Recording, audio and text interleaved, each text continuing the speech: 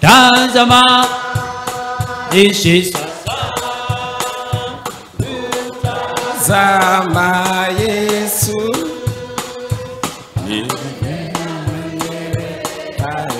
haleluya, ukitazama. Twakutazama ili sisi tuishi sasa na baadaye Bwana tukaishi na wewe milele.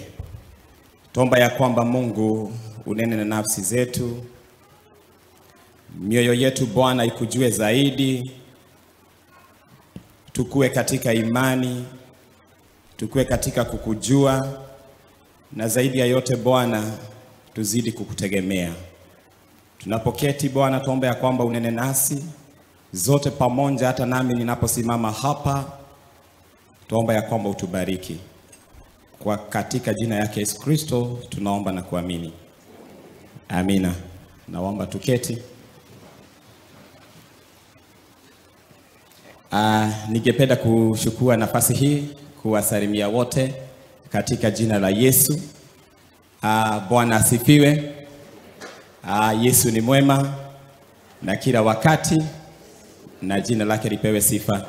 Jina langu naitwa John Mwangi wa Mureithi, na nimeokoka. Yesu ni Bwana.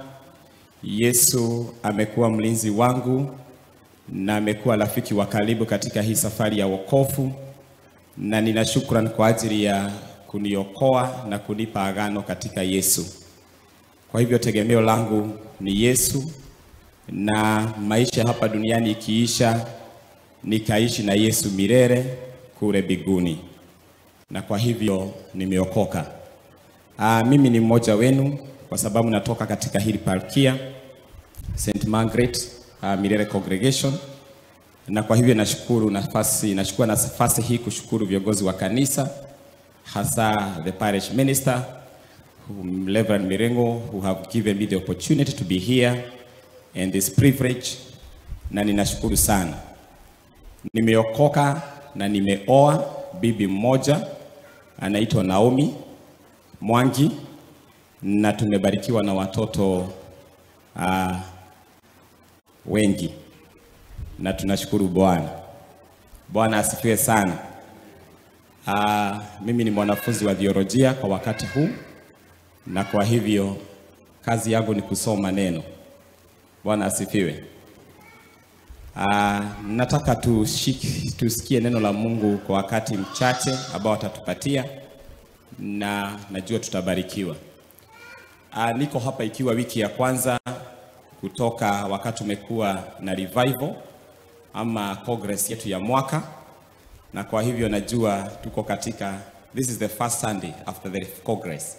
Manake tulikuwa na climax on Sunday, na kwa hivyo ninaongea na watu ambao wamekuwa na ambao wameimarika na ambao wamenenewa wiki mzima. Na kwa hivyo siku ya leo ningetaka tusikize ujumbe ambao unasema kwa nini Mungu anataka tukue katika kumjua na katika umungu. Why is it that God wants us to grow in godliness? Maana tumefunzwa tukue, na kumbuka mtumishi wa Mungu Reverend Lady ya siku ya kwanza alitufunza kuhusu kuwa watoto wa kiroho. Siku ya pili akatufunza kuhusu kuwa wamiliki, heirs. Na swali kubwa ambalo ningetaka tuweze kulijibu ni kuwa, kwa nini Mungu anatusukumilia kukua? Na ningetaka kuwapatia jawabu na kusema ya kwamba Mungu angetaka tukue na ili tukakuwa watu wa kumwabudu.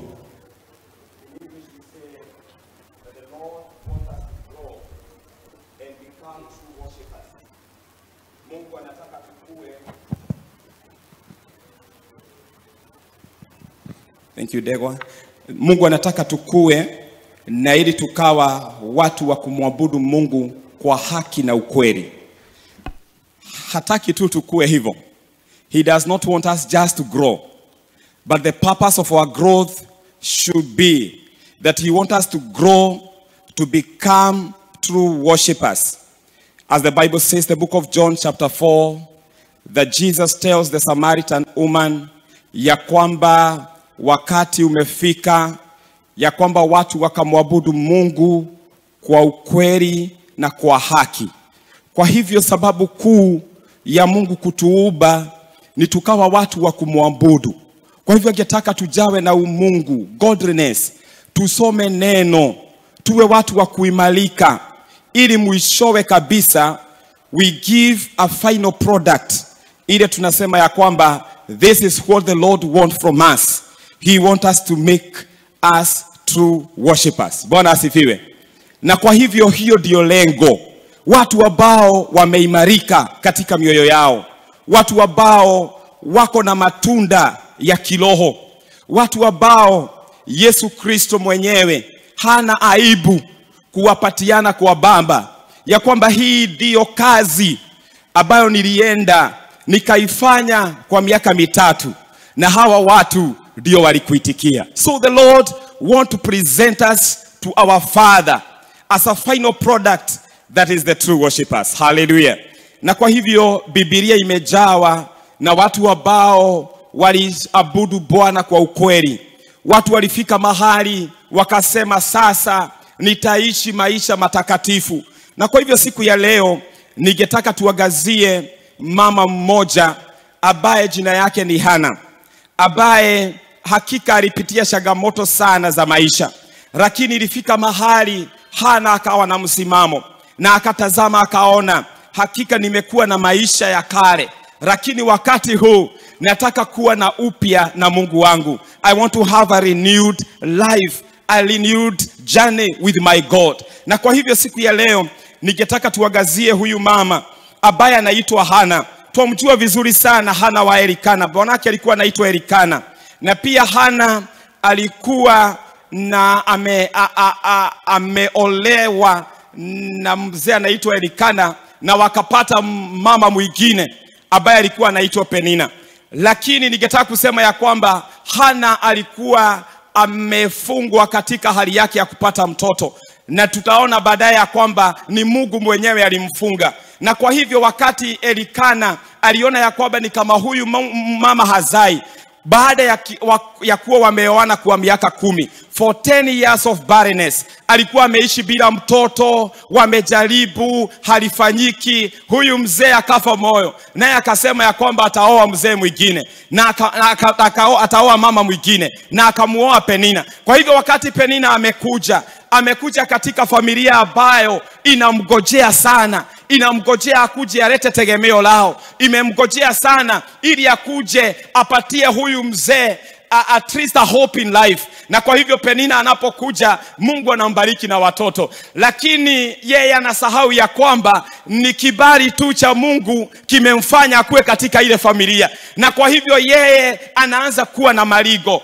anaanza kuwa mtu ambaye amebadilika, anaanza kuwa ni mtu ambaye anaona yeye ameendelea, lakini Hana hajaendelea. Na kwa hivyo akaanza kuwa mtu wa kummock, kumuonea, kumuogelea vibaya, kuwa ni mtu ambaye kumkejeli. Akawa ni mtu anamkejeli, akawa ni mtu ambaye hasimami na yeye. Instead of Penina akuje ainue huyu mama, kwa sababu kukibuka katika maisha ya Waibrania, mke wa kwanza ndiye alikuwa anapatia mume wake idhini ya kuoa bibi wa pili. Na kwa hivyo inawezekana kuwa Hana alipatia Elikana kibali cha kuoa Penina, lakini Penina anapokuja anabadilika na anakuwa mtu mbaya. Lakini Biblia inasema ya kwamba huyu mama akateseka kwa muda mrefu. Mzee wake alijua ya kwamba this woman is not happy, na kwa hivyo wakati mwingine alikuwa anampa pumziko, anampa maneno ya kumpa nguvu, anamwambia kwa nini unalia, kwa nini uko na shida, na wewe uko zaidi ya vijana wengi. Anampa nguvu, lakini yule mama kilio cha moyo wake kikawa kimeongezeka, kikawa kinamuita Bwana. Na siku moja pale tumeanza verses 9, wao wameamka asubuhi kama jinsi walikuwa wanafanya kila mwaka, na wameelekea katika mlima wa kutoa dhabihu. Huyu ni mlima wa Shilo, na wamebebeana wote na wameenda kutoa dhabihu. Na Biblia inasema kila mwaka Elikana alikuwa anatoa dhabihu, na wakati wanatoa dhabihu huyu mama anashikwa na kilio. If you read verses 9, that is 1 Samuel chapter 1 verses 9, anashikwa na kilio na anaanza kulia na anaanza kumwambia Bwana. Ndipo Hana akainuka walipokwisha kula na kunywa huko Shilo, naye Eli kuhani alikuwa ameketi kitini pake penye mwimo wa hekalu ya Bwana. Endelea. Naye huyo mwanamke alikuwa na uchungu rohoni mwake, akamuomba Bwana, akalia sana. Na kwa hivyo haikuwa utamaduni wa mama kuomba, haikuwa utamaduni wa watu wa the Hebrew people for women to offer sacrifices. Lakini huyu mama akasema, yawezekana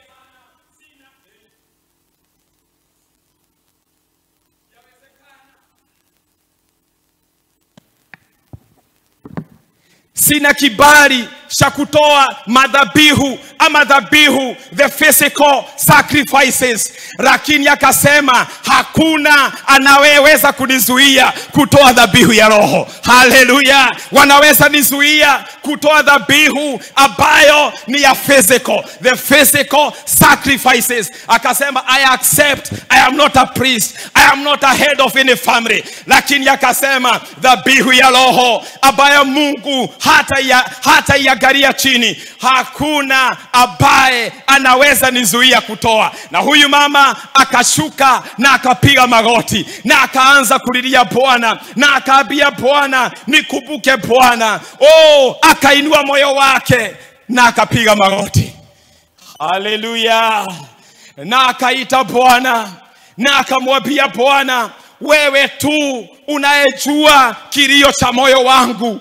Wewe tu ambaye moyo wangu umeishi kuwa it is open to you. My heart is always open to you. Akaililia Bwana na akamwambia Bwana, nionee huruma. Actually anajiita, anajiita, huyu mama wa nyumba anaitwa nani? Kijakazi. Anajiita kijakazi na anaambia Bwana, ona kijakazi wako, muhurumie. Analilia Bwana.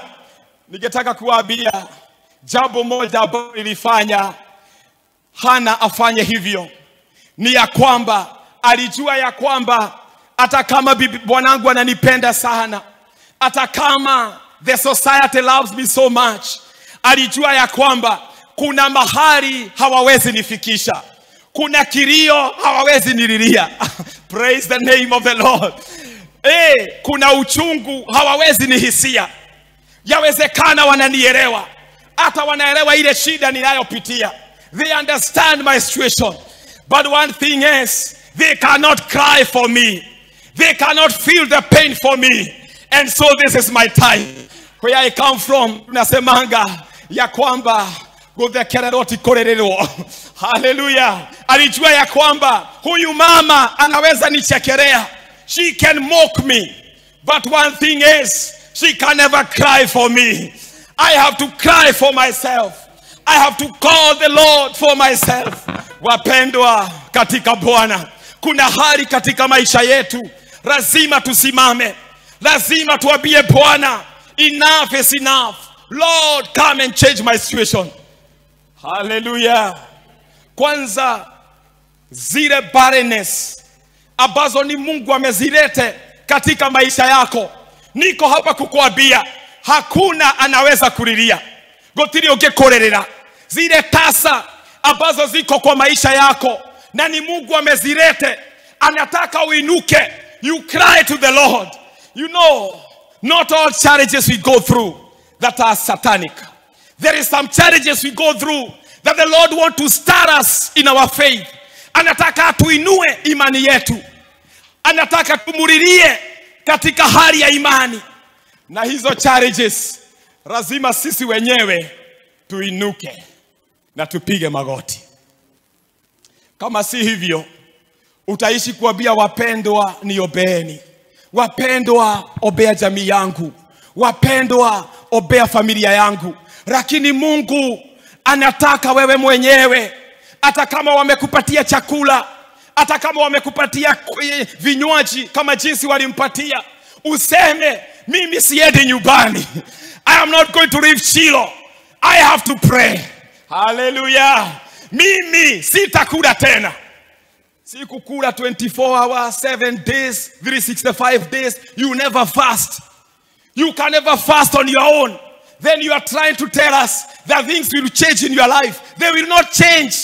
Mambo itaishi vile. Ni kwa sababu Mungu amekusukuma, amelete utasa katika maisha yako ili uinuke na wewe unaketi. Praise the Lord. Mungu anakuletea changamoto ili hiyo changamoto inue imani yako, lakini wewe unaangalia nyuma kule ulitoka.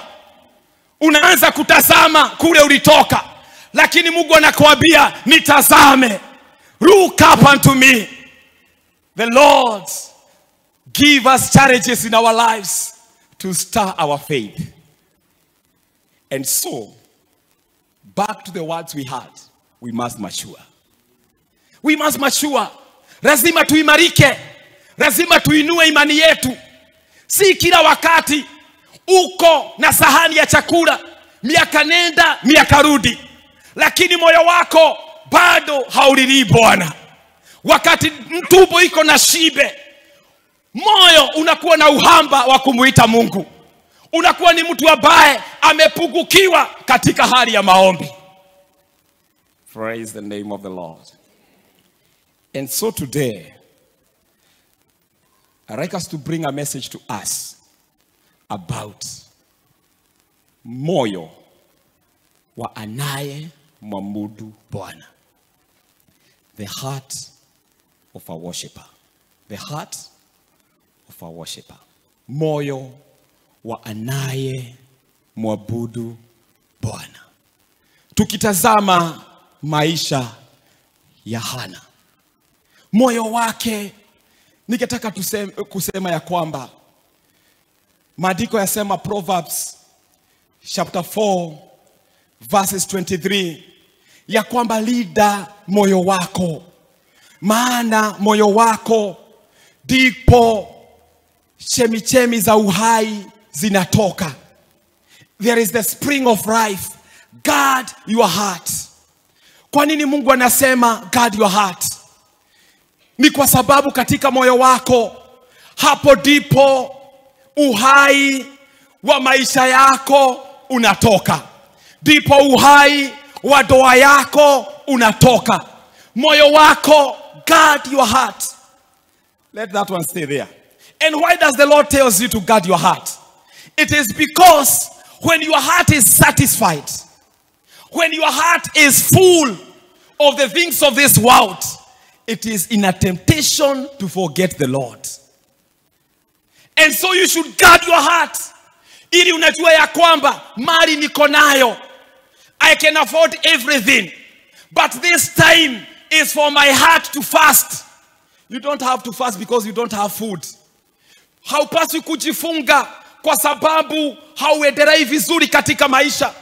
Unapaswa kufunga kwa sababu moyo wako hata ukule milele na milele, your heart will always be weak. And so the Lord, through Solomonic advice, tells David, my son, guard your heart. Guard your heart. Praise the name of the Lord. Guard your heart. Usitikie moyo wako ukawa umejawa na mambo ya ulimwengu, ukajawa na anasa, ukajawa na mambo ya kuona ya kwamba umeweza, kwa sababu utamsahau Mungu wako. And so you shall become a religious person. Meaning, you know the church, but you don't know Christ. Ni kumaanisha kwamba utajua kanisa, lakini hautamjua Mungu. Utajua neno, lakini hautalisoma. Utakuwa mtu wa ibada. Somebody who comes to church, mtu ambaye tuna celebrate kwa sababu ako na kiwango fulani, yeye tunamuita jina fulani, lakini moyo wake una udhaifu. una udhaifu, unapugukika na hali ya kumjua Bwana. Guard your heart. And therefore, the first thing that the heart of Hannah had is that she was a faithful woman. Alikuwa mtu ambaye alimjua. Faithful ni mtu gani? Mwaminifu. Alikuwa mtu mwaminifu. The heart of a worshipper is a heart of faithfulness. Ni moyo uliojawa na uaminifu. She was a faithful woman. Alikuwa mtu ambaye amejawa na uaminifu. Anapoenda katika Shilo na anatoa dhabihu ya maombi na anamwambia Bwana, utakaponibariki, utakapobadilisha hali yangu, utakapoondoa the barrenness in me, Lord, I shall give back this son to you.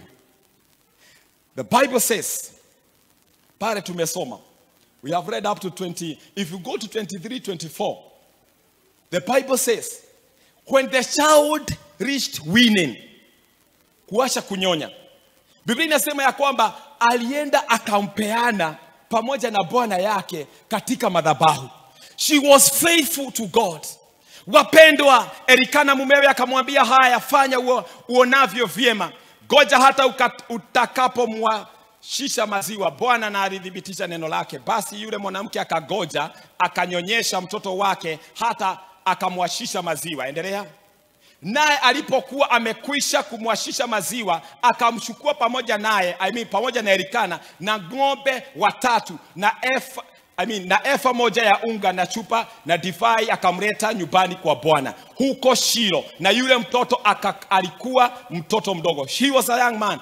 What I'm saying is, she was faithful to God. She was faithful to God. She kept her word. Wapendwa katika Bwana, wakati tunamlilia Bwana na tunamwambia abadilishe hali yetu, are we faithful to God? Wakati tunamwambia Bwana, utakaponiinua, utakaponipa jamii, nitaishi kuiombea. Utakaponipa mume, nitasimama na yeye. Utakaponipa kazi, nitatoa fungu la 10. The question is, are you faithful to the vows? Nadhiri ulizozifanya. Ulipoomba Bwana, utanipa kazi, nitafanya siku 6, ya 7 nitakuja kwa hekalu. Siku ngapi hujakuja kanisani kwa sababu ya mipango yako? The Lord is saying he wants you to keep your covenant. Mungu hata kusukumilia kufanya nadhiri na yeye, lakini unapoifanya for in your own, bila kusukumwa, he wants you to keep your covenant, to keep your vows. Praise the name of the Lord. But this woman, she kept the covenant. She did not look at the hardship, whether bwanangu ataitikia ama hataitikia. Lakini Biblia inasema ya kwamba she kept the covenant. Na kwa sababu mwanake aliona huyu mama ni mama ambaye amejitolea kwa Bwana, Biblia inasema ya kwamba siku ilipofika ya kumpeleka mtoto katika madhabahu, walitembea pamoja. Praise the name of the Lord. They went with Elikana. The Lord wants us to be faithful. Unajua Mungu ako na shida kwa sababu amebariki watu, ameinua watu, lakini watu wametoroka. Wengine walikuwa naomba Mungu anipe gari, utakaponipatia gari sitakosa kuja kanisani. Maana changamoto ni gari. Mungu amekuinua, umetoroka, umeenda. Watu wako katika mikutano ya maombi, wanaomba, Mungu nisikie, Mungu anawasikia. Wakishabarikiwa, they don't come for prayer meetings. Nasema prayer meetings ni za wale ambao wako na mwito, wale ambao wako na vipawa. I don't know which gift is there in the Bible of gift in prayer. There is no gift in prayer. Prayer is cultivated. Hakuna mtu ambaye ako na kipawa cha maombi. There is no gift called the gift of prayer. Prayer is cultivated. Kwa hivyo usiseme fulani yako na kipawa cha maombi. Hapana, ni utawe na guo. Asha, hakuna kiheo cha maombi. It is your heart. Every believer, every worshipper should be a prayer warrior. Hallelujah. Lakini Mungu amebariki watu, lakini wametoroka. Wametoroka, hawaonekani. Wanainua mikono kwa sababu ya shida. Ngoja shida ipotee, mikono inakuwa mizito, inainuliwa hapo. Watu wanakuwa wako na program tight. Lakini ngoja mtu tight ya kuja kanisani na kuja katika ibada za kanisa. Lakini ngoja wabarikiwe. They don't appear anywhere. They're in their programs. But the Lord is saying, kubuka mahali tulitokana na wewe. Rora hali atuabaniririe. Choka magomano-ini ma njira. Remember where you started. Remember when you did not have anything. Remember how you used to cry to God. Praise the name of the Lord. I'm here to tell us in Jesus' name, let us go back to the true worship. Kile nadhiri ambayo tulifanya, tusiwe watu ambao walikuja wakapewa kitu na Mungu, baada ya kupewa wakatoroka hawaonekani. Watu wengine wako happy, sijui wamepeleka family outing on Sunday, na ni ibada, wakati wa ibada. You don't fight them. May the Lord help us in Jesus' name. Praise the name of the Lord. Ya kwamba tukaweka nadhiri zetu. Nadhiri tulizozisema, Mungu ukinipatia jamii, nitaombea mke wangu, nitaombea watoto wangu, nitakuwa nikiomba kabla walale. Sasa mnalala hata hawajui. You know, I shall train my children in the ways of the Lord. Hata saa hizi watoto wako, you leave them at home, you come to church. My friends, bring your children in the temple of the Lord. Hallelujah. Praise the name of the Lord. Mwingine akaniambia watoto hawapendi kuja kanisa. Hawapendi. Na wewe ndiye baba na unakuja. Waigize kwa gari. Waambie lazima tuende kanisa. Kwani kuja kanisa ni kitu rahisi? Lazima ujipeane. Wacha kuacha watoto wamelala. Waambie lazima tuende kwa ibada. Kama unataka hivi lazima uende kanisani. Let the children knows that the Father knows God. I was teaching some people, nikawaambia watoto wako wajue unamjua Mungu na unampenda Mungu. Wacha wakati hautakuwa watasema ya kwamba mimi nitaenda kanisani maana baba yangu hakuwahi niacha kwa nyumba, tulikuwa tunaenda na yeye. They shall remember you for that. Take your children in the house of God. By fire, by force. Not by will. Hapana. Bwana asifiwe. Praise the name of the Lord. May the Lord help us in Jesus' name. Ya kwamba tusije tukamsahau. Number 2 is that Hannah alikuwa mtu ambaye hakufa moyo. She was not given up in prayer. Hakufa moyo. Alipitia changamoto mingi, but she was persistent. Alisukumilia kile hitaji alikuwa nayo. She was persistent in prayer. She did not give up in prayer. Wapendwa katika jina la Yesu, changamoto zaweza kuja, lakini Mungu anatuambia tukawa watu ambao hawafi moyo. Fuatilia ahadi yako na Bwana. Follow your calling. Follow your heart desires. Tell the Lord, like this man said, I will not leave until you bless me, Lord. Jakufu. Hallelujah. Sutatoka hapa mpaka unibariki. Abia Bwana, I persist for you, Lord. I will not leave to pray for my husband until he get born again. I will not sitaasha kumwombea bibi yangu mpaka abadilike. Sitaasha kuombea watoto wangu. Persist in prayer. Don't see things and don't act. Act in prayer. Kuna kitu tunaweza fanya. Tunaweza shindwa kubadilisha mambo, lakini tunaweza omba. Ask yourself, kwa ile changamoto ambayo uko nayo, nini unaweza fanya? And start doing it in Jesus' name. You can start in prayer. Don't give up. Praise the name of the Lord.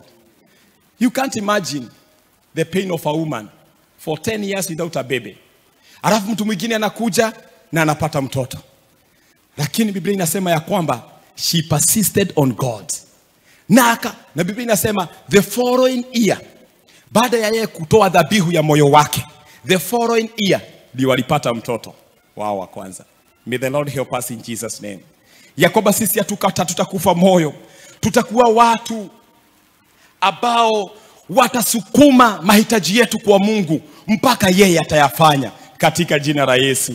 Oh my God, praise the name of the Lord. Yes, we shall leave our situation to God. We shall leave our problems and our burdens to our Father. Number 3 is that alikuwa amejawa na sifa na utukufu.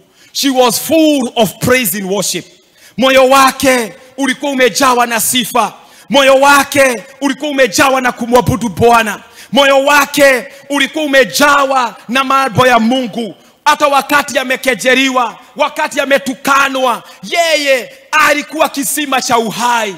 Hakuongea maneno magumu, hakuongea vibaya. The Bible says that he was a worshipper. If you read chapter number 2, the whole of it, Hannah worshiped the Lord. That is the title. Ukisoma Biblia zingine zinasema Hannah praises the Lord. Moyo wake, the whole chapter, anasifu Bwana, anamwambia Mungu unastahili, wewe unapatia. Actually anasifu Mungu kwa yale hajafanya. Anamwambia wewe ni Mungu ambaye unapatia a barren woman 7 children. Praise the name of the Lord. Unampatia watoto 7. Unainua maisha, unainua jamii. Tell the Lord, worship the Lord. Moyo wako umejawa na nini? Moyo wako umejawa na nini? Biblia inasema ya kwamba Yesu akawaambia ya kwamba ukiwa na moyo safi, ambayo hauna shida na ndugu yako, chochote utakachoomba Mungu atakupatia. In faith he shall grant you. Praise the name of the Lord. May the Lord help us in Jesus' name. Ya kwamba tusiwe watu ambao wamejawa na uchungu mioyoni mwetu, uchungu wa masononeko, uchungu wa complaints, uchungu wa kupiga kelele, uchungu umejawa, unajua aga. Na ingine tunaita kwa Kiingereza rage, mang'uri. Wengine ni mang'uri, kungathia. Mioyo imejawa, haina hata mahali pa Mungu. Moyo imejawa mambo ya dunia. Ukiuliza mtu anaweza kuambia wachezaji wote wa Arsenal, wa Man U, lakini ukimuuliza alicite hata one Bible verse hajui. Ni kwa sababu moyo wake umeibiwa na shetani. Hana mahali pa Mungu. Ukimwambia akwambie zile vitabu ziko kwa Old Testament, utasikia maneno, utashangaa, kwa sababu the things of the world are full of his heart. And let me tell you something. Our heart, if you don't tame your heart and train your heart in godliness, moyo unaokota mambo ya ulimwengu, unaokota mambo yote. Na ndio maana mtu akikuuliza mambo ya Biblia kulihubiriwa aje, unasikia kwamba hukubuki. Lakini ukiulizwa mlikutana na nani barabarani, utaeleza wale wote, hata gari zile uliona kwa barabara. Manake moyo wa binadamu lazima uonyeshe ile njia itafuata. Usipouonyesha unaenda ukiokota kila mahali na unapungukiwa na nafasi ya Mungu. Na inakuwa kama lile neno Yesu aliwaambia kwamba ni kama the farmer who planted, zingine zikaanguka, zingine zikaanguka. If you don't tame your heart, it becomes a hard ground for the word of God. A hard ground for the word of God. Praise the name of the Lord. Bwana asifiwe. Pugieni mkono katika jina la Yesu. Hallelujah. Praise the Lord. Amen. Amen. Amen. Mungu atusaidie katika jina la Yesu, ya kwamba tukawa na mioyo ya kumwabudu Bwana. Wacha wakati uko peke yako, mwambie Bwana unastahili. Wakati unasikia shetani ananyemelea, unasikia kapepo kanapita hivyo, katamaa za ulimwengu, kaambie potea katika jina la Yesu. Ambie Mungu unastahili. Make your heart a worship temple in Jesus name. Hallelujah. Na hii ni training ambao una train moyo wako. Unasikia kuna kitu kingine kanapita hivyo, kafikra kabaya, kaambia kwamba umeshindwa katika jina la Yesu na kusifu Yesu. Unaanza kuabudu Bwana and your heart is cleansed. Praise the name of the Lord. Number 4 is that I talk about persistent, but I'm talking now about patience. She had patience with God. She had patience with God. She had patience with God. Alikuwa mtu wa kumgojea Bwana. Hata wakati amekuwa hana mtoto kwa miaka 10. Ningetaka kuambia kwamba haikuwa kosa ya Hana kutokuwa na mtoto. Ilikuwa ni Mungu mwenyewe alikuwa amefunga tumbo yake. Mungu alikuwa amemfunga ili aweze kugojea Bwana. Na ili wakati Mungu atambariki na atampatia baraka ya mtoto, atasherehekea na watu wengi watamjua Mungu. Kwa hivyo God was maturing her patience. And you see, Biblia yasema katika Psalms 40 ya kwamba Daudi, I waited patiently for the Lord.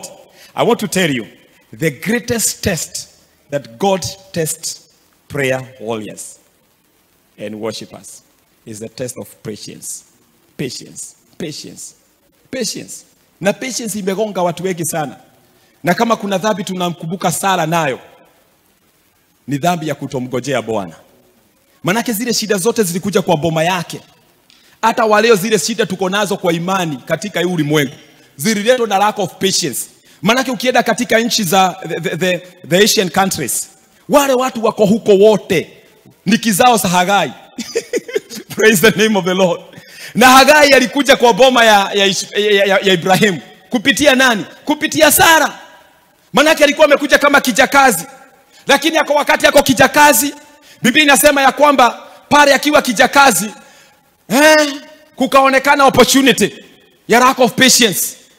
Ndio akaoleka na akapata mtoto. Ile shida tuko nayo duniani saa hizi ya imani, it is because of lack of patience of Sarah. My friend, in Jesus' name, have patience in the Lord. Wait on the Lord. Kuna maombi itachukua wakati. Kuna maombi ambayo haitaisha. There is some barrenness that will take time. But I am praying to you, take time. Bwana asifiwe. Have patience. The Lord give us 3 answers. Yes, no, and wait. Wait is patience. Have patience in the Lord. And in the due time of the Lord, He shall do something beautiful in your life. Praise the name of the Lord. Gojea Bwana. Wale wamgojeao Bwana hawataaibika. Watasimama kama mlima Zayuni. The Lord will come at His own appointed time. Praise the name of the Lord. Don't give up. Unajua kuna wadada wanagojea Mungu, wanaona hakuji, mpaka mapepo inaanza kuwaogeresha. Umegoga sijui miaka gani, hata si heri upate mtoto, tafuta kibwana, upate katoto mlee. Hiyo ni pepo baya sana. Na inanyemeleaga watu ambao wamekosha patience. Na ukiwa hauko katika neno, itakushika. Na unajua, na nakwambia, unajua ni kitu rahisi sana. Watakusukuma, lakini utaitwa pale sijui pastoral session. Baadaye watu utarudishwa kwa giadhi. Ni kitu rahisi, lakini siko na mtoto. Shame on you. Praise the name of the Lord. Wacha hiyo pepo isiingie katika wewe. Simama na Bwana. Kama Mungu amesema utaoleka na 35 na 40, Mungu wakati ukifika, the blessings of the Lord addeth no sorrow. Hapo hamsemi amen, lakini tawalazimisha. Maana hakuna kitu mzuri kama baraka za Mungu. They come at the appointed time of God. Praise the name of the Lord. Listen to the voice of God. Usisikise binadamu. And you see, the voice of the Lord will always be walk in holiness. Walk in holiness. Any decision you make, it is in line with the holiness of God. Praise the name of the Lord. If you want to test everything that comes to you, iweke katika mizani ya umungu. Iweke katika mizani ya the holiness of God. Ukiona haifulfill, iondoe katika jina la Yesu. Praise the name of the Lord. Amen. Amen. Number 5. I'm going to number 7, but I'm number 5. Is that alikuwa muombezi. She was an intercessor. Alikuwa mtu ambaye, and you see, an intercessor ni mtu ambaye Mungu anamsaidia kuelewa akili za Mungu, kuelewa moyo wa Mungu. Mungu anasaidia intercessor to understand the heart of God, because the Lord will only reveal His heart to intercessors. Naelewa hapo? Mungu atafunua moyo wake na atafunulia tu waombezi. Wale wanaomba not in season but all season. Si watu wa kupeberuka. Tamwakiwa mafefe. Wakati wa congress. Kana magafiririka. Chua. Congress ikiisha. Back to normal. Hapana. Si watu wa kuamka wakati kuna shida. Wanakuwa waombezi kwa msimu. Hapana. Ni watu ambao wanasimama kwa imani in season and out of season. Ni watu wakiamka saa 9 kuomba. Si wakati kwa sababu tumeitana. Hapana, ni kwa sababu it is their tradition. Ni udoile wao. It is their way of doing things. Are you getting me? These are intercessors. These are people who don't wake up because there is a problem, but they see the problem before it comes. Sasa wameanza kuombea uchaguzi wa 2027, wameanza kuombea miradi ya serikali, wameanza kuombea mambo hata hatuoni. Praise the name of the Lord. Na wanaombea mpaka mambo ambayo si yao, hata haiwahusu, lakini wanaomba, lakini Mungu kabla akuje kutimiza hayo mambo anawatimizia. Are you getting me? Intercessors, they know the heart of God. And you see, wakati wameenda pale Shilo, Biblia inasema ya kwamba she poured her heart to the Lord. Intercessors pour their heart to the Lord. And you see, God in turn pours his heart to them. Na kwa hivyo wanatembea katika njia moja na Mungu. Mawasia yao na ya Mungu inapelekana. Mungu anawaambia obea hii, obea kasisi. Kasisi yako na shida, obea familia ya yoda fulani, simama nayo. Hata hawaendi kumwambia tunakuobea. Hapana, wanaamka. Hata hawaambii watu nilikuwa naobea fulani. Hapana, they start with the church. They do things behind the scenes and they don't celebrate. Praise the name of the Lord. Ni wale Yesu alisema ya kwamba ukitaka kuomba, ingia kwa nyumba yako, jifungie. Alikuwa anamaanisha aje? Alikuwa anamaanisha ya kwamba si lazima utuambie unaomba, lakini kwa siri yako uko katika maombi. These are intercessors. She was an intercessor. The Lord wants us to grow in godliness, to become intercessors, to become people who can start with the nation. Are you getting me? Hallelujah. Nifanyeni hivi kwa upendo. Bwana asifiwe sana. Amen, amen, amen. Intercessors know how to pray. Wanajua kile wanahitaji kuomba. Wanajua. Ni kwa sababu gani? Mungu amewafunulia siri zake. Nafungulia siri zake. Mungu anaanza kuwaambia kuna hii kamati, sijui iko Bomas, obea yale mambo ambayo wataongelelea. Mambo ambayo hata haiobewi. Mungu anakufunulia siri. Obea ya kwamba mawasia watakayo yaongelea ikawa ni mawasia inalingana neno la Mungu. Wasiende pale shetani naye akatengeneza hema kule Bomas, ikabadilisha watu walikuwa wazuri na wakaigiwa katika tamaa za mali. Unaelewa? The Lord reveals to you things that are done in secret, na unaanza kuomba katika jina la Yesu. Praise the name of the Lord. Na waombezi, ni kumaliza na maliza. Waombezi wanasoma neno. Na wanaposoma neno, wanaangalia agano za Mungu. Na wanapojua agano ya Mungu, wanasimama na hiyo agano. Nilikuwa naambia watu wengine ya kwamba Wanaisraeli walikaa mji wa Egypt for 430 years. Na shida ilikuwa ya kwamba kulikuwa kumekosa mtu ambaye atajitokeza, aanze kuomba, aanze kusimama na hii wakati upunguke na ili waashiriwe waende kwao. Lakini wakati huu jamaa anaitwa Moses amekuja. Already wamekaa, wameteseka, wameona shida, hakuna mtu ambaye amesimama na jamii. Wakati Joseph alikufa na wakati Moses anakuja, hapa katikati watu wameteseka, wametengeneza maturufari, wamekata nyasi, maana kulikosa mtu wa kusimama. Lakini wakati wa Danieli, Wanaisraeli wameshikwa mateka na wamepelekwa Babylon. Biblia inasema ya kwamba Daniel alipokuwa anasoma Biblia, akasoma mahali ya kwamba pameandikwa that after 70 years are over, they are going to be removed from Babylon and back to their lands. Daniel akaanza kuomba. Biblia inasema akaanza kuvaa sackcloth, akaanza mpaka kukaa bila chakula, na akaanza kutazama Yerusalemu akiomba. Let me tell you, 70 years hazikuisha, wakarudishwa Babylon. Ni kwa sababu kuna mambo ambayo imesimama, lazima uombe ili ifanyike. Can you tell your neighbor, you have to pray for it to happen? Kuna mambo imesimama na lazima usimame uombe. Kuna mambo kwa jamii yenu imesimama, unasema witogo koragwo kohana, si witogo koragwo ni mtu ambaye hajasimama na aseme sheigana ni sheigana. And from today things will change. I was talking with another brother. Alikuwa ananiambia nyanyake hajaoreka, mamake hajaoreka, na yeye haoni kama ataoreka.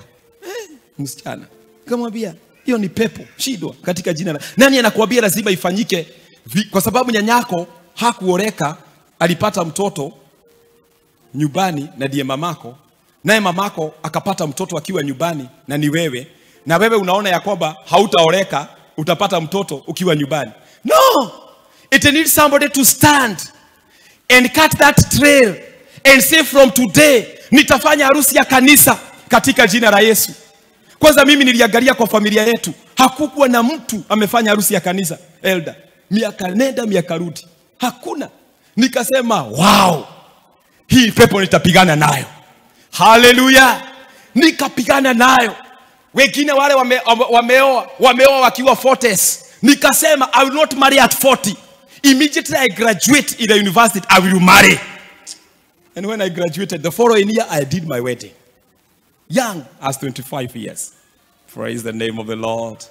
I'm telling you, you need to stand. Ni vizuri kuangalia pepo ambayo inanawiri kwenu. Ukarora gikoma kiria gitawaraga kwanyu. Kiorevi. Kama mimi niliangalia, nikaona kwetu kuna kipepo cha ulevi. Nikasema, hii pepo nimeishida. Na mimi sitawahi kunywa. Tikakaria tunywa hagage. And up to date, I swear before the Lord, I have never drank any wine, neither beer. Na hiyo pepo watu wananiulizaga, unaiweza aje? Kwani huna tamaa? Kwani wewe ulisema ni chai na uji na maji? Nikamwambia hiyo jega. Na mimi naona watu wakiteseka, wengine wameshikwa na ulevi, lakini hiyo pepo nilifanya nini? Niliishida. Kwa sababu mapepo ingine lazima ulialicognize. Usipo ilicognize unaobaga kihorosel, kanapoteleaga huko. Kanaanza kumea. Lazima ukajue ni haka. Na ukawaambie wewe umemea mizizi huku. Lakini kutoka leo na kukata katika jina la Yesu, unajifunga kwa ajili ya hako kapepo. And let me tell you, I hear sometimes we pray and abide every demon in Jesus' name. I set them in the victory. I set them in sijui wapi kokori rugurwa. But let me tell you, all demons are defeated on the cross. Our work is to declare our liberty. Bwana asifiwe sana. You don't have to defeat that demon. You have to declare it that you are defeated in Jesus' name. When you are hotiro, tietidoka kukuhota. You are hotiro, okay? Mudharafine, you are defeated on the cross. You have no praise in me. Why are you doing? What are you doing? Huku si kwenu, wewe umeshindwa. Si ati nimekuja kukushida. Kesi ilishindwa kotini. Mwangi tatoiga. Kesi imeshindwa. I've been given my liberty. I have come to tell you that you are defeated in Jesus' name. Recognize the demon yenye inakutawala. Usitikie mademon ya babako ikuje itawale kwako, itawale kwa jamii yako, na wewe unakuja kanisa, wewe unakula giadhi, unakunywa divai. Sasa, why are you doing things religiously? And there is no power in them. Kwani unafanya mambo na utamaduni? Wewe mashida iko kwenu, zile shida za bara umezitoa Murang'a na Nyeri kwetu na umezileta Mombasa na mizianza kukutawala. Watusaidie katika jina la Yesu. Unajua kuna mtu walihama na mashida za kwao. Wakaigia basi wote. Ageuka danye jeshi yako wao. Sasa hizo mamede zimeanza kumsuburia hapa. Alijaribu kuzipatia dawa akiwa Murang'a, zikakataa. Sasa hizi mamede ukienda kwake, anaona utaoira. Anakuambia hizi nyeje. Nisiatene. Nyumba yako ya mbele tulikuwa nazo. Ya pili tuko nazo. Hata huku, kwa hivyo hata nimeziruhusu. Hata huwa sizipati dawa. Unaitikia mapepo. Unasema haya nimeyaruhusu. Bwana asifiwe sana. You need to change in Jesus' name. Can you start and say, from today henceforth, I want to declare in Jesus' name. Kama wewe jinsi nimewaambia, haukupelekwa kanisani. Ni wewe ulijitafutia njia za Mungu na ukakuja P.C.E.A. Wacha kuashiria watoto wako pia wao wapotee ati wakajitafutie Mungu. Hapana, hiyo ni kuashiria shetani. Wewe uko na nafasi, umemjua Mungu, elekeza watoto katika hiyo njia. Wacha kusema ati ni maka amenyagai ati wagafatithie da akura. No. Wengine wanasema ya kwamba ningefatithia kana geka nini. Fatithia akura atireke yugire kirathi. Praise the name of the Lord. In your faith, stand and say, in my faith, this is what I say in Jesus' name. Na itakuwa katika jina la Yesu. Si Mungu atusaidie katika jina la Yesu. Ya kwamba yale mapepo ambayo ilitusubua, saa hizi haina kibali. Tuko na neema. Na ni neema ya Mungu. Number 6 is that she knew her God. She knew her God. Have I talked about that? She knew her God.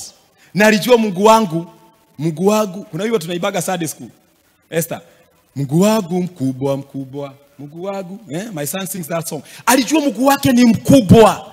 She knew that her God is great. Her God is not like this sacrifice. Mungu wake hapimwi na hii dhabihu. Hapana. Mungu wake hapimwi na ng'ombe. Hii wanakatakata wanalete. Hapana. Mungu wake ni mkubwa. Anaweza kufanya zaidi ya ninayo yaomba. Hallelujah. My God is great. He is full of abundance. He can give me beyond what I want. The way you see your God is the way he shall come to you. Mwambie Mungu wewe ni mkubwa. Unaweza. Wacha kuona Mungu kama anaponya tu kahoma. Tumelimoto tu nini. Hizi kubwa kama kansa hawezi. Yeye anaweza. Hana kipimo.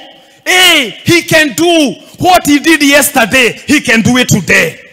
Increase your view for God.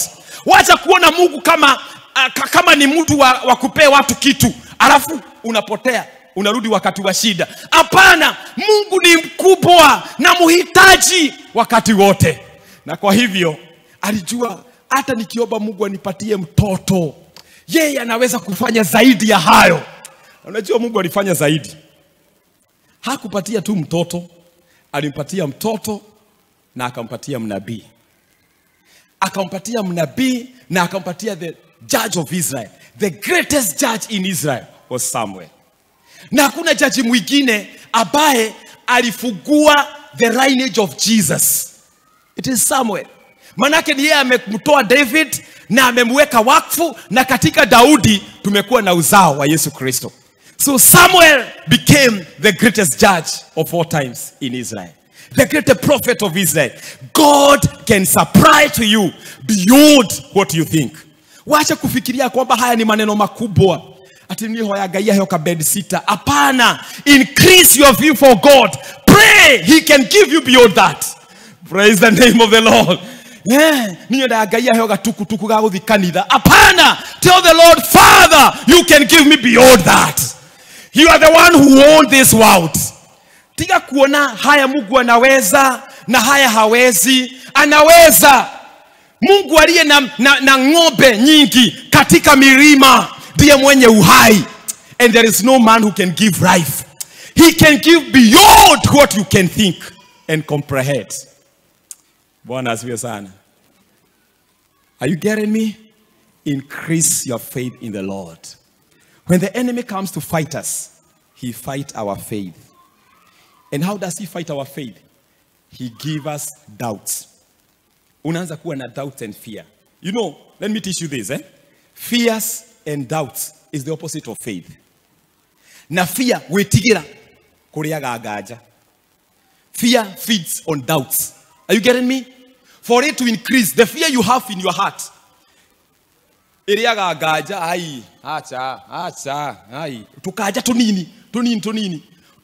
Tunategeneza fear, kuogopa, kunakuwa kukubwa, kuna mea. Na sasa kunapomea, kunakuwa adui kubwa kwa imani. So when you start having doubts, and that is why Jesus tells them that if you pray for anything and don't have doubt, he mentions doubt. Do you know why? He knew ya kwamba hawa watu wanaweza abia mlima usoge uende katika ziwa, lakini waanze kudoubt. Waanze kuona mlima Kilimanjaro. Bwana asifiwe. Hakuna mlima katika imani hauwezi toka katika jina la Yesu. Usione udhaifu wako ukafikiria ndio udhaifu wa Mungu. Hapana. Mungu hana udhaifu. The Lord can supply to us beyond what we can. Increase your faith. Wacha kusema ugraduate tu upate 1 degree. Hapana. Increase your view. The God of masters is the God of PhD. Are you getting me? The God who brought you to Mombasa can take you to US. The God who gave you a 1-bed sitter can give you a house in Nyali. He can give you. Don't let your faith to be limited. Increase your horizons.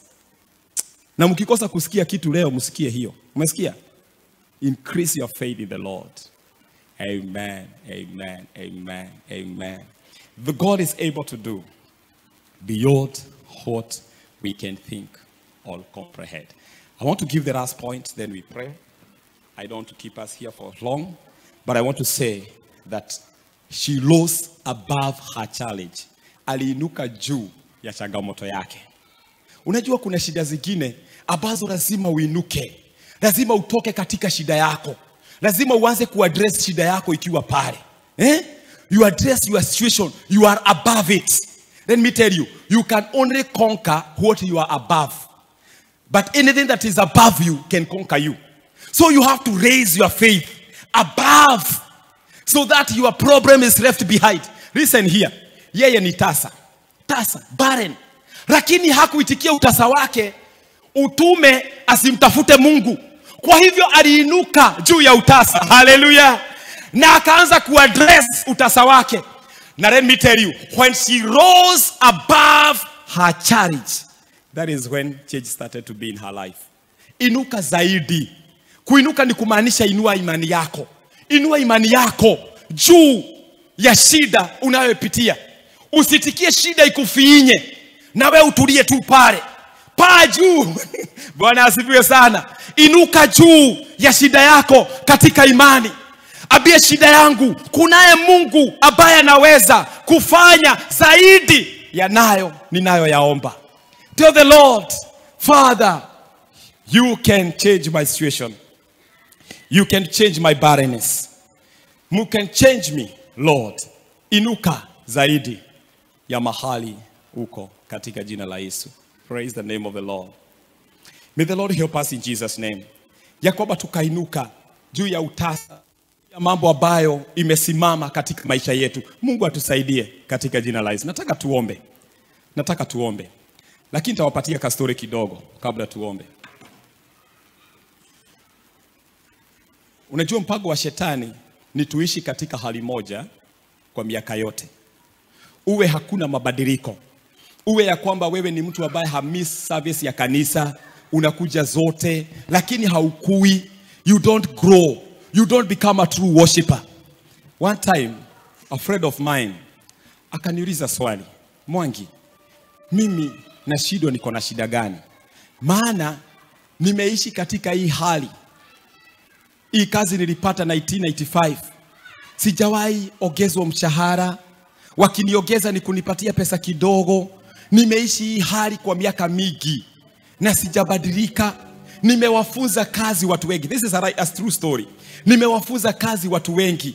Wamekuja, wamepewa promotion, mpaka wamekuwa viongozi wangu. Lakini mimi sibadiliki. Akaniuliza shida ni gani? Nataka uniombe. Nimechoka katika hii hali. Alipokuwa ananipatia hiyo story, nikakumbuka vijana ambao wako kule bara. Vijana ambao wanatupandisha gari ya kwenda Nairobi. Kwenu wako. Wanamwambia, Nairobi. Nairobi. Unaenda Nairobi na unarudi. Unamkuta wapi? Pale. Wengine alianza hiyo kazi miaka mingi, lakini hiyo Nairobi hajawahi enda. Yeye ni kuabiria watu Nairobi, lakini hata Nairobi tirumu. Hata saizi tusemagi niwekee tirumu. Stage ilibadilika. Yani mambo imebadilika. La yeye bado anasema tirumu. Nairobi. Lakini yeye akawa ni kibao cha kuelekeza watu kwenda Nairobi, lakini Nairobi yenye hajawahi fanya nini? Nikaona huyu mzee, yeye amekuwa kibao cha kuelekeza watu katika mahali kwa destiny, katika hatima zao. Amekuwa kama lada ya kukanyago na watu wanainuliwa. Yeye hainuriki. Yeye anagogo na economy. Wengine wanaongezwa mishahara, lakini yako wapi? Kazi yake ilikuwa ya hii kutumatumo. Inaitwaje? Yes, hajabadilika. Yeye anatumwa mpaka anatumwa na vijana ambao waliwafunza kazi. Wamekuja kwa ofisi, amewaeleza yeye ameinuliwa. I told the young man, one, give your life to Jesus. Let me tell you, giving your life to Jesus changes the life story. Are you getting me? So, akaniuliza kuokoka tu. Akamwambia okoka. Okoka. Neno linasema ya kwamba unapookoka unaanza kukua. So we want to change the growth. Wachana hii growth ya mambo ya dunia. Hii unaangazia. Ngoja sasa hapa uko mtoto wa kiroho uanze kukua katika sehemu nyingine. Sasa nikamuombea. Na yule mzee akaitikia Yesu na akaokoka. I want to give a different story. Around 8 years down the line, the man is no longer the man I knew. Since the time he gave his life to Jesus, mambo ikaanza kuinuka. Zile shida ambazo walikuwa napambana nazo zikaanza kupotea. Siku moja tukapatana na yeye. Nikamuuliza, umeona change? Kaniambia, yeah. Akaanza kunihubiria, akaanza kunipatia injili. Nikamwambia, shida moja ambayo ulikuwa nayo ni dhambi ambazo ulikuwa unazifanya, zilikuwa zimekuzoea mpaka zimekushika. Sasa haunawiri. Wapendwa katika jina la Yesu, kuna mambo ambayo inakuwaga imetushika. Hata hapa ni nene mpaka jioni. Kuna mambo ambayo imekushika, haitawahi tuma unawiri, haitawahi tuma uendelee, kwa sababu imeshika shina ya maisha yako. Imekausha shina ya mti. Na wakati shina ya mti imekauka, katika like the fig tree, wakati shina imekauka hakuna uhai. So lazima hii shina ipate moyo tena na ipate nguvu tena. Na hiyo ni kumkubali Yesu Kristo. Praise the name of the Lord. There is what we call perennial seeds. Dhambi za miaka na miaka. Dhambi ambazo nimeongea kuhusu, umeinherit kutoka kwa wazazi. Wazazi walikuwa walevi na wewe ni mlevi wa kupindukia. Wazazi walikuwa wanauza sijui nini na wewe unauza na wholesale. Na ni kitu baya. Wazazi walikuwa, let me tell you, you have to change. Once you refuse the perennial sins, dhambi za kitamaduni ambazo zimekuzoea mpaka zimeingia kwa DNA. Waka tukikata hivi unaweza toka pombe, tukikata hivi unaweza toka mpaka ukahaba, tukikata hivi unaweza toka mpaka hii kuogelea watu wengine. Manake imekuwa part of you. The Lord says today he can change your story. He can change your story. Your story will only change when it changes from inside. And let me tell you, that man up to date, he is so happy. I brought to him the message of Jesus. Na kutoka wakati huo akainuliwa. Bwana asifiwe.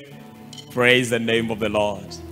Amen. Amen. Amen. Shall we stand up in Jesus' name as we make this prayer?